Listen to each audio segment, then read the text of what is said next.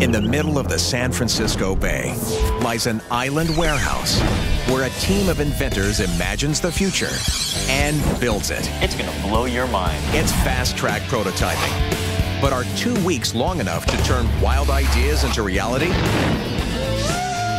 Full speed ahead! On this episode of Prototype This. It's alive! Inspired by nature. Disgusting. The guys attempt the future of all-terrain vehicles. A six-legged robot that can carry a human. But can the team actually get it up and running? Go, go, go, go! Find out next on Prototype This. All-terrain vehicles of today have one age-old invention in common: the wheel. Wouldn't it be great if a vehicle could be built to cover ground like an animal in an attempt to create the future of all-terrain vehicles? So the guys take the mystery machine for a spin to explore the idea. The wheel is one of the greatest inventions in human history. But it's not perfect! And as conditions take a turn for the worst, so do Big Blue's tires. The wheel's only as good as the road you're driving on. And it's not long after heading off-road that the old-fashioned wheel's true limitations become obvious. Take a look at nature. There's a reason why animals and insects have legs instead of wheels. Legs work better to get around. Looks like we're hoofing it. We've got a great idea for a build. And after a long walk back to the island, our team hits the concept table to kickstart the idea. All right, guys, so we're going to reinvent the wheel. That sounds hard. Why is everyone locked in the mindset that vehicles have to have wheels on it? Why don't we try to make this all-terrain vehicle that has legs instead of wheels? Isn't there a reason that there are wheeled vehicles? If it were so easy, wouldn't there be legged vehicles just walking all over the place? Yeah, it is a tremendously difficult control and balance problem. In fact, a reliable legged vehicle is like the holy grail for the military. They've been looking for one for years. Well, we just happen to be strategically located between Berkeley and Stanford, two of the world's best research facilities for legged locomotion. All right, who's driving? We should walk. Our prototypers have set out on a mission to reinvent the wheel by constructing a walking, all-terrain vehicle capable of carrying a human. And they'll be unveiling it in the safety of a wide-open field after a 2-week build. So, eager to get a leg up on an unfamiliar concept, Joe and Mike hit the halls of UC Berkeley to meet with an expert in the field of animal movement. We're looking to build an all-terrain, legged robotic vehicle thing that a human can actually sit in. And we know that you have a lot of experience, looking at animals and insects and how they move. And I guess our first question is, how many legs should this vehicle have? The minimum number, I think 6 would be good, because that forms a really stable platform. So that the guys can get a look at a 6-legged insect in motion, the doctor puts one of his live subjects onto a specially designed roach treadmill. Whoa.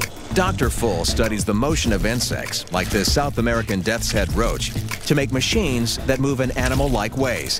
Okay, good. Joe's okay as long as the roach is doing laps behind glass. But when it's brought out for a breather, It's disgusting. he shows why he's an electrical engineer and not an entomologist. I'm not a big fan of cockroaches. I wasn't letting that thing get near me. But Joe's fears aside, the roach is the key to knowing how their robot could walk. So Dr. Full brings out a robot of his own that slows down the action so they can see the extremely efficient way 6-legged insects get around.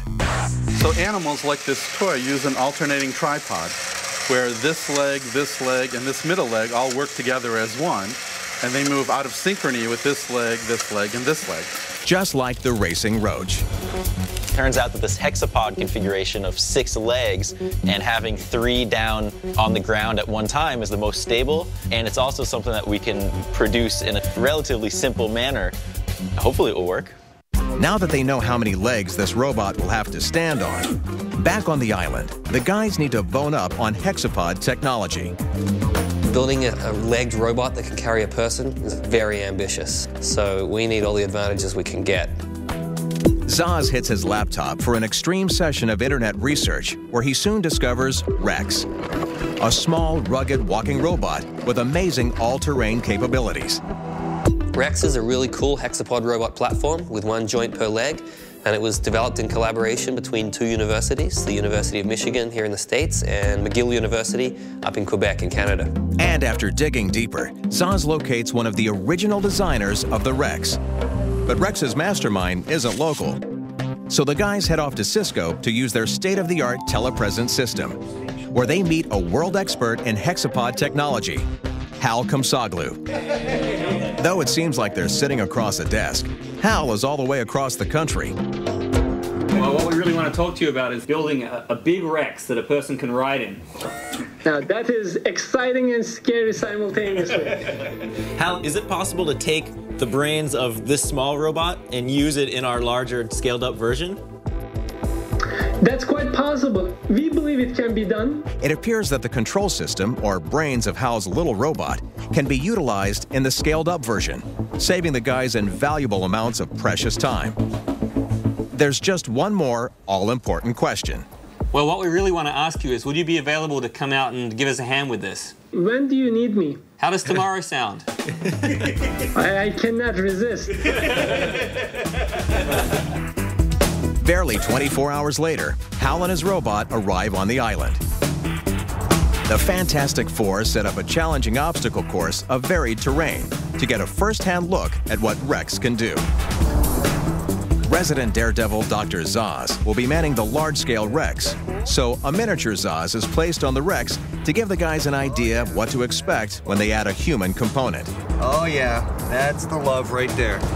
As long as we don't kill the guy sitting on top, we're good. Yeah, good. Exactly. All right, let's try it. Release the robot hound. All right. Let the games begin. With RHex off to an extremely fast start, You can do it, little robot. the team starts to see just what a six-legged robot can do. As RHex conquers every obstacle in its path. Oh, look at it, just kick out dirt. That is awesome. Just cruised over everything from the slippery AstroTurf over that rubble, the hay, no problem. It was really great. That's amazing. Yeah! One try. But as RHex takes a second spin on the course, the need to ensure that the driver is well protected becomes evident. Coming out here today and seeing this thing perform on our obstacle course, we're certain this is the way to go. Certain? After watching his likeness get squashed on its tiny head, Zaz might have something to say about that. Those rollovers that, you know, it's just kind of funny with the little RHex, that's not going to be funny when there's a person sitting in that thing. Coming up, Terry goes back to welding school. This is going to take a while. And later, the bigger they are, the harder they fall. This vehicle might not even stand up.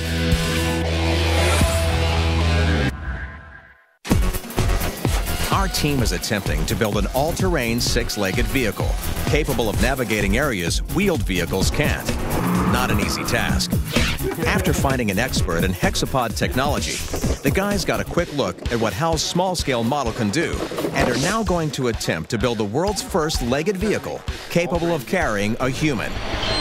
Their version of the six-legged robot will be configured like an SUV of today. It will have a chassis, batteries, drivetrains, and a driver's seat, with the major difference being legs, not wheels. With so much to do, our prototypers need an organized plan. So it's back to the concept table to try to divide up this monumental build. I'll do the chassis and I'll make sure that that's all sussed out as far as loads and torsion points. Joe and I will look at the powertrain and the battery management. So I'm going to be dealing with the legs, and the weight is really a huge concern for me. Are we going to need to have any safety mechanisms in here? Safety is going to be critical for this thing. I mean, these legs flipping around, they could take your head off. We are all going to have to monitor the safety of this very carefully. All right, do it. Get cracking. And they're off and running. Terry's part of the build, the chassis, is quite a daunting responsibility, especially considering the 2-week time frame. So he and Zaz head over to Spec Design for a meeting with senior mechanical engineer John Carver. So I laid out some basic components before you guys got here. This project is going to require a ton of CAD. That's computer-aided design, and that's modeling the structure, selecting out what material everything's going to be made out of, running analysis to make sure that all the struts and joints and so on are strong enough. Big thing on this is going to be weight. Sure. We got to get the weight to be absolutely as low as we can possibly get it. The target weight of the chassis is set at 400 pounds, and John thinks by using a light metal like aluminum, it might be possible to bring the weight down even lower. I might even be able to beat it by 50 pounds or so. Satisfied they're on the right track, Terry and Zaz head back to the island so John can get started with the CAD for the chassis. Being a leg man himself, Mike was the obvious choice for the leg design on this build. The 6 appendages are crucial because of the many different duties they'll be required to perform. Well, they look simple, but there's a lot that goes into these legs. For one, they have to be strong enough to hold the whole vehicle up, so they can't break. And then they have to have some compliance. So I have to have a little spring in the step to cushion the ride, but also spring the vehicle forward. And then on top of that, if they're too compliant, it'll flip over. So they have to be nice and stiff in that direction. It's up to Mike to select which material is going to give him the best chance for success. It looks like the one I'm going to go with is carbon fiber.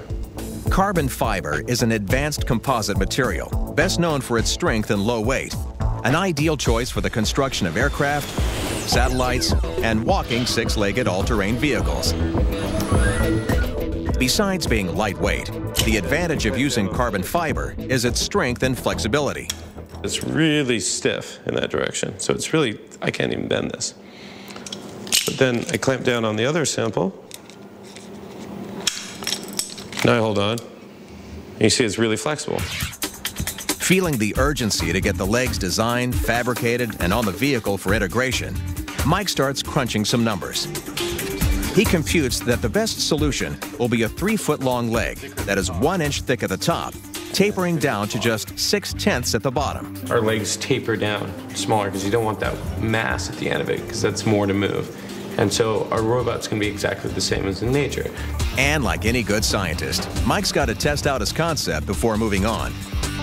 So he mocks up a small test version of the leg and crams it in a vise to get an idea of how much pressure the little leg will withstand. That's a lot of force on this little leg. Mike's embarrassing high-pitched squeal. But with strength and flexibility like that, it's a squeal of approval. I think we're in business. All right. Meanwhile, up in the lair, Joe and Hal are on the way to another solution, this time for the control system. They're developing a cool way for the pilot of the vehicle to steer. So Joe's doing what he does best, hacking up electronics. Or in this case, an old-school video game joystick, which he'll use as the controller. We really want this thing to feel like you're driving something, and when you're sitting in this big robot, it's sort of going to feel like you're in a tank. This thing's going to be moving around, the legs are going to be spinning, so having, you know, a big arcade joystick like this moving around really is going to feel substantial, and that's really what we want. After soldering the final pieces onto his circuit board, Joe's fired up and ready to go. Should we try to test it out? Yeah, let's do that. And Hal's little Rex is the perfect guinea bot for the trial run. So they head outside to give it a whirl. If Joe's joystick can steer the little Rex, the next step will be scaling the system up to the drivetrain of the full-size machine. All right, that is button number 3. Yeah. Good. I hope it goes forward. Yeah. Awesome. Joystick control. Look at that. And just like that, Joe is now in control as he maneuvers the Rex across the parking lot. So we have our arcade joystick. We can push forwards, backwards, left, right, control the robot. It's safety first on Prototype This. So Joe has installed a dead man switch, which will kill the power in case of emergency. Exhaust is falling off. Better use the dead man switch. When he lets go of the switch, Rex stops dead in its tracks. Stopped. All right. Let's hope this is the last time the switch will be needed. With the electronics taking shape, it's time the legs do as well. So Mike is heading over to Finish Line Composites for a meeting with the doctor, Dr. Carbon Fiber. Kim's has done it all with carbon fiber, and somewhere along the line, he got the name Dr. Carbon Fiber. Hey, what's going on, Mike? Hey, James. How's it going? Yeah, it's going good. Cool. Beautiful day for making, oh my, that's a lot of carbon fiber. Yes, it is. Armed with enough boxed up carbon fiber to build a small spaceship, the guys launch into the job. Building the perfect leg is a long and tedious process. The first step is to cut the carbon fiber into carefully measured pieces, which get puzzled together in the shape of a square. This is just one layer. And to support up to 400 pounds of robot, Mike will need 149 more layers that will get stacked, baked, and pressurized